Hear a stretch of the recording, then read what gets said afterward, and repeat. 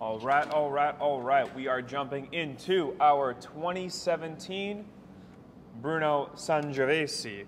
The more Italian you say it, the better it tastes. So let's jump right into this wine. It is a lighter wine, but it smells amazing.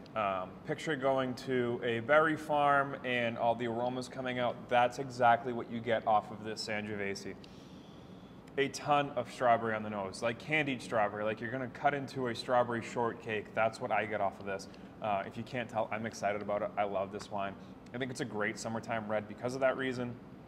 And for others, we'll jump into it. But you get the strawberry red on the nose. It's so overpowering with berry notes that's, and I hate saying that because there's such a cop-out. If you, here's a secret.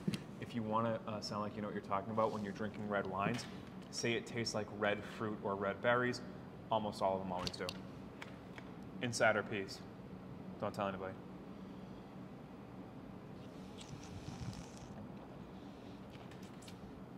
So you definitely get that strawberry. But what you also get is a little bit of tartness, like you're biting into a fresh cranberry. Not that tart, but you definitely get like a cranberryness piece to it as well. It does, as it's sitting on my palate, gets dry.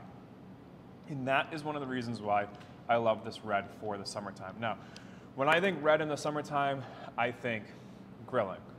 So when you have a wine or grilling items, when you're grilling protein, typically they have a higher fat content. They have those char marks.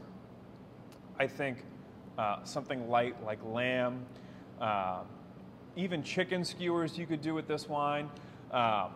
Smaller, like a steak with no toppings, you could get away with this wine. Something I really, really love is, you know those goat cheese logs where they have like the cranberry?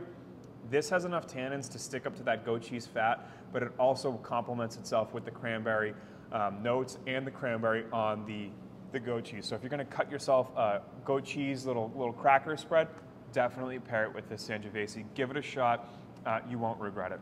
Enjoy, folks.